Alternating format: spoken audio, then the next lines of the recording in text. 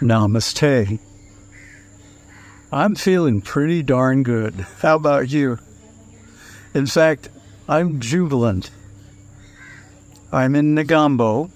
I'm on the road. I'll be in India in a few days. But that's not the reason I'm feeling jubilant.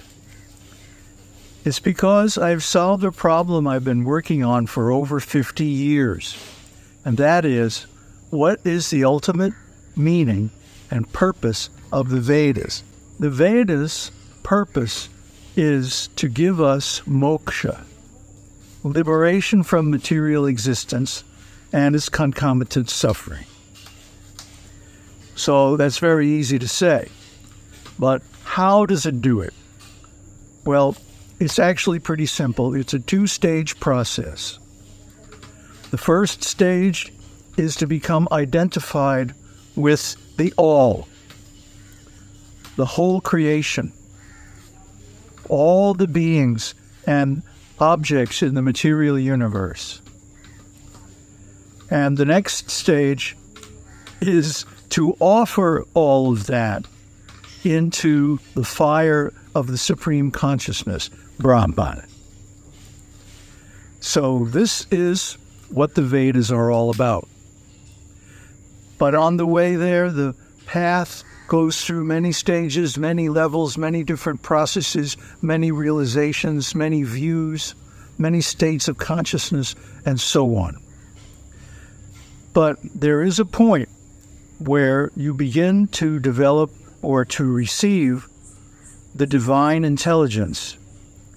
This is called enlightenment because it lights up the knowledge and gives it the reality. This is how I apply it in my life.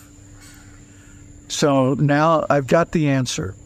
And I've been talking about it in the Upanis series. But of course, we're just scratching the surface in the videos. You know, I've studied way, way far ahead in the book. And so, you know, I read the ending already. Now, my purpose is to find a place that has the requisite conditions for implementing this solution. That means in a natural environment, a very silent place, a lonely place, but with full facility so I can live comfortably, continue making these videos, but spend most of my time in meditation. Now that I know what to meditate on, how to do it. Now it's all clear. So I could go into details here, but I'm not going to because I'm traveling and I don't have a broadband connection and like that. But I want you to know where I'm at. So I will be in touch. I'm going to upload more videos when I get to India.